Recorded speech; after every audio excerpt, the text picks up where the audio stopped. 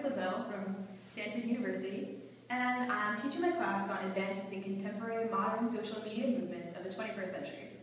So my students told me about your YouTube inquiries, and I'm excited to help you out a little bit. So I'm filming and uploading this video with the hopes of enlightening you on a subject that's really near and dear to my heart. Alright, so let's begin with the basics.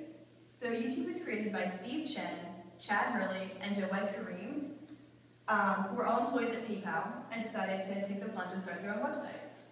So that's the who section of lesson plan.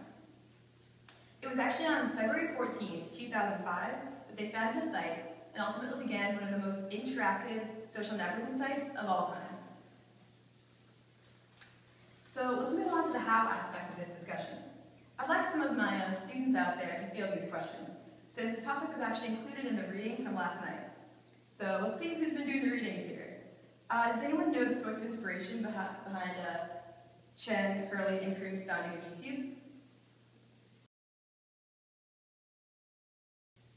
Yeah, Jeremy. Well, aren't there like a number of stories floating around about that? Like, I think I remember one of them was that Hurley and Chen had issues sharing some videos they shot at a dinner party at Chen's house, right? So they they just casually decided to make their own video sharing site.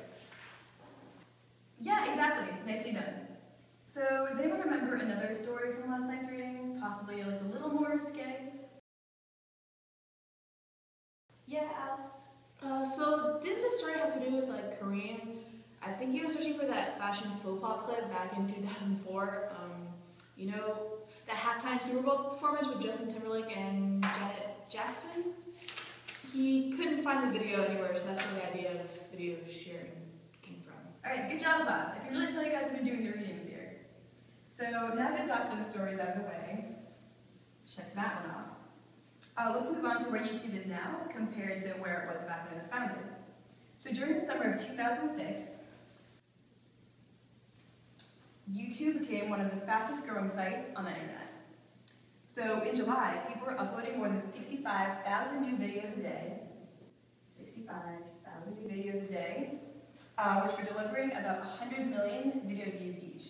So think about that, 100 million video views in total. So you know that might actually not seem like much today, especially if you look at the statistics from modern times. So now, in 2012, over 800 million unique users visit YouTube each month. That's 800 million each month. 4 billion hours of video are watched each month. 4 billion. And 72 hours of video are uploaded to YouTube every minute. So what is that? 72 hours every minute. So in comparison, YouTube might not seem like it was such a big deal at the time. But it certainly was. So does anyone know why? Go ahead, Matt. Okay, well back on, I think, it's like October 9, 2006, I think. Google bought YouTube for, was it like 1.65 billion in stock or something, which was like pretty major because at the time it was its most expensive purchase made by Google in its like 8-year history or something, right? Very good. Thanks, Matt.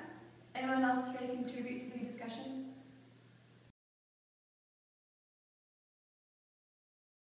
So didn't Time Magazine feature you on the cover of the 2006 Person of the Year issue? Yep, you're exactly right.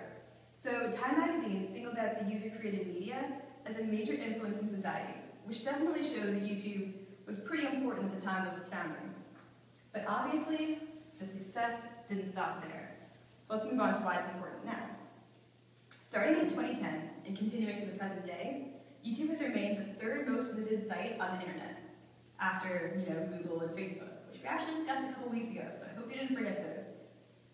Alright, so I tried to keep it brief as we covered our main ideas here.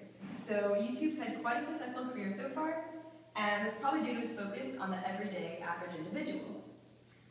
Without him or her, YouTube certainly wouldn't be where it is today. Alright, well I hope we helped, Simon. Best of luck on your YouTube adventures. Alright, now class, let's continue talking about Twitter here.